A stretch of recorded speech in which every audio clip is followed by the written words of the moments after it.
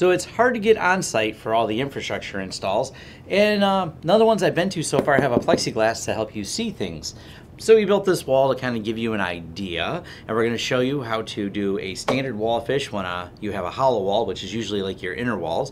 How to deal with maybe a inner wall that's adjacent to another building, so you have fire stops inside of it, depending on how the code is, and how we can punch through to get to the bottom there. And then also how we deal with insulation, which you're going to find in a lot of outer walls when you're doing infrastructure in a building or in a house especially. This is common insulation, but we've seen it in commercial construction as well. So we built this wall, showing you the display side, and Corey's going to walk you through how he deals with each of these situations and the tools that we use to get it done. And it's once you've seen it done a few times, and a lot of practice, Corey's going to run through it very fast because, well, he's installed thousands of these, so he's kind of an expert. So we're going to talk about how he does it and some of the methodologies. Let's get started. The first thing we want to do when we're doing a wall fish is always go from the top of your wall down, because you can move your ceiling tile that might end right about here, and you have all this space to where if you make a mistake or if there's a fire stop somewhere in the wall, you don't have to worry about that, because that's an invisible mark that you just made. So let's say we're going to go through the top of the beam. So we'll just go right in here.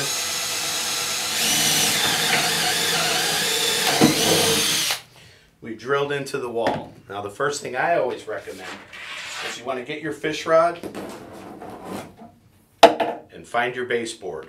That means that if you've got enough of these rods put together to go down through the wall, you just missed a fire stop that doesn't exist in this particular cavity. With that being said, we'll pull this rod back out. Our next step in the process is you got to take your Carlin mud ring. The mud ring that you have has 4 little dots, as you see. These 4 points are for simple marking purposes only. So basically, I'm going to take an ink pen, and we always use a level for these. These are very important that you don't make this crooked, because if you make this crooked on the wall, you can never get your wall plate to sit right. It'll always look funny. So we come down here into our first cavity, and we want to put this on the wall approximately where we would assume that this is going to sit. I always put the bubble level right on the top here. You get that thing to where it's leveled out. Great. Now we make our 4 marks. When you make your 4 marks, it's as simple as just sticking your ink pen right into those little dot holes. Great. Now we got 1, 2, 3, and 4. Now, this is a straight edge along the side, so this is how I always prefer to do it. Is we take this mud ring and we use itself as a straight edge from dot to dot and just intersect the points and connect the dots. If you go over and past your dot a little bit, it doesn't really matter that much. The wall plate will cover about 1/4 inch on each side of the mud ring once you put it on. You come in here, dot to dot, and dot to dot, and now my preference is always to come in with my drill. I take a regular 3/8 drill bit on my drill. Now I'll come in and drill right into the corner. And all this does is make life a lot easier when you go to actually make your cut. When I make my cut, doesn't matter what you use. In this instance, I'm not using a great tool, but I have a Sawzall blade. It's as simple as that. You take and you cut your mud ring out. Of course, a normal wall wouldn't move like this.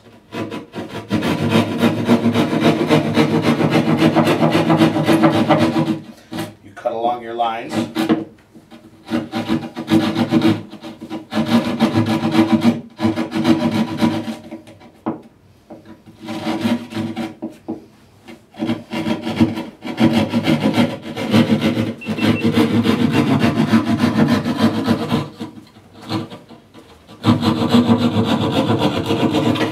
And once you're done, you end up with a square, just like that. Now, the simplest part about this is that now that you have that, you have your fish rod in the wall.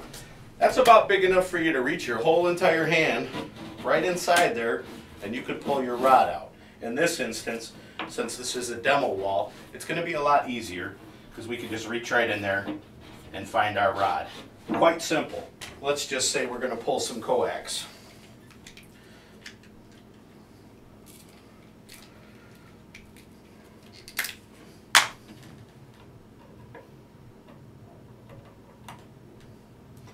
We feed this on, attach to our rod, pull back up, and presto, your wall fish is complete. Now you have this big square hole at the bottom. Very simple. The mud ring always goes in, tab side in, into the wall. You want the flush outer ring to be the outer ring flush to the wall. So you pull your wire through the back side, just like this. You stick your mud ring in there. Sometimes it takes a little finesse to get it in there. There it is. Now we take our impact or a screwdriver and you just simply shoot these two screws in. So there you go. You have your mud ring installed with your wall fish complete. Secondary, we're going to move into our next cavity. This is what happens when you start from the bottom, and we're talking about that potential of running into a fire stop in your wall like we talked about on the first cavity here. So we're going to go ahead and we're going to drill our hole. Now we're going to come to the top of our wall and we're going to drill right in, because now it's time to run our wire through our wall.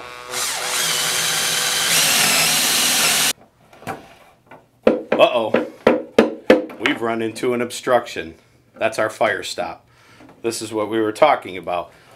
Sometimes what you'll see is in the wall cavity, they'll build a wall or a stud going across like that. And basically that's for fire intensive purposes, to stop that from basically coming up through and burning up through the cavity and coming up into the next floor or reaching your ceiling plenum faster. This is when a fish rod or a fish bit will come in handy. This happens to be a 6-foot wall fish bit. You have to drill into this instance. You're already panicked because you've got a hole in the wall. This is not good. Now there's a couple ways to play this out. Your first way to play this out would be, okay, now it's time to find a new cavity and put a blank on there. But when that's just not an option, you have to come in with a drill bit like this.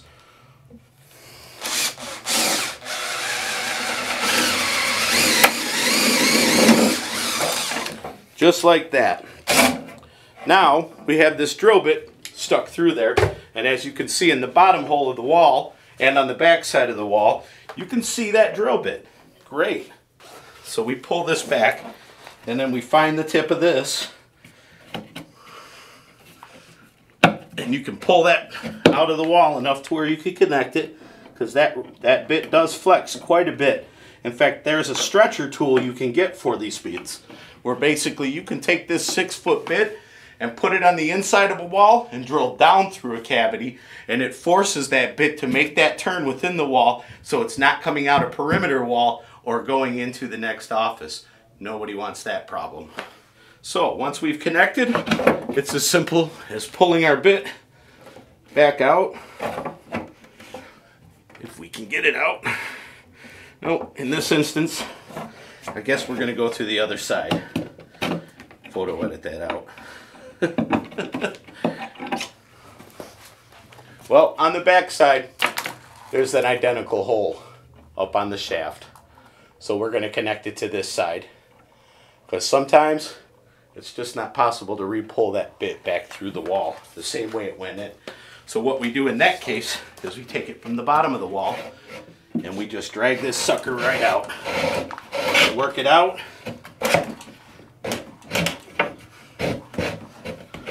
Until we have our wall fish complete and we bypassed our fire stop.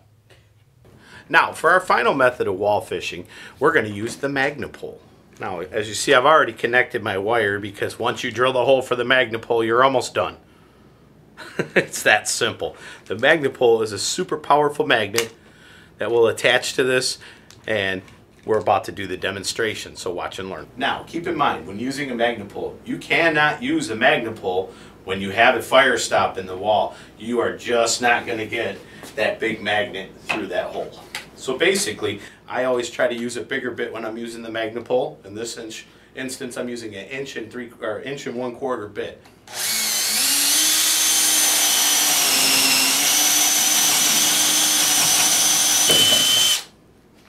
As you notice, the insulation falling out, that's because this is an insulated wall. Magnepulls do best in an insulated wall because you don't have to guess where the rod went. Alright, so pretty much what we're looking at here is with insulation in the wall, this is about what you're going to deal with when it's time to use a fish rod to get your wall fish completed. Now you've got it most of the way down there. Okay, we found the baseboard. Now what? Now you've got to fish your hand into that wall and dig that sucker out. It's a pain in the butt. Using the Magnepull, it's as simple as dropping it in the hole. Oh look, my wall fish. How about that? Oh yeah, it'll move all over the place. So we come down to the bottom, and like I said, this is a much more crude method because you don't have to be as accurate. However, you're still probably going to put a mud ring down here if you're going to do this right. So let's go ahead and just pop a hole in here. Oh, more insulation. See what I mean? Now, I've already got this prepared, but this is about when you take the magnet end and you just kind of drop it into the wall. Oh, look, I think we found our spot. Now, sometimes you got to work it down.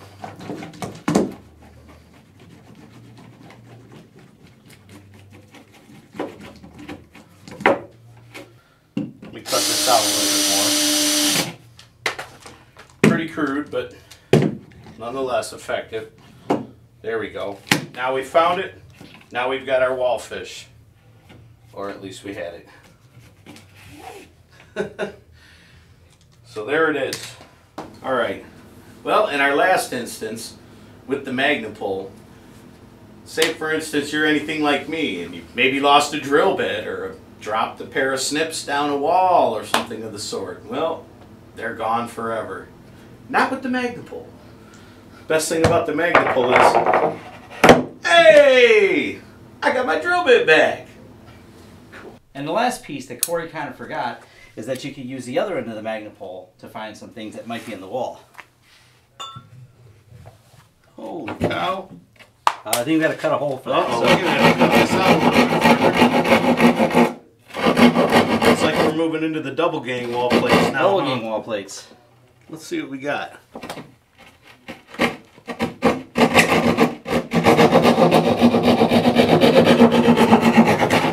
Whoa. What do we got? Almost got it.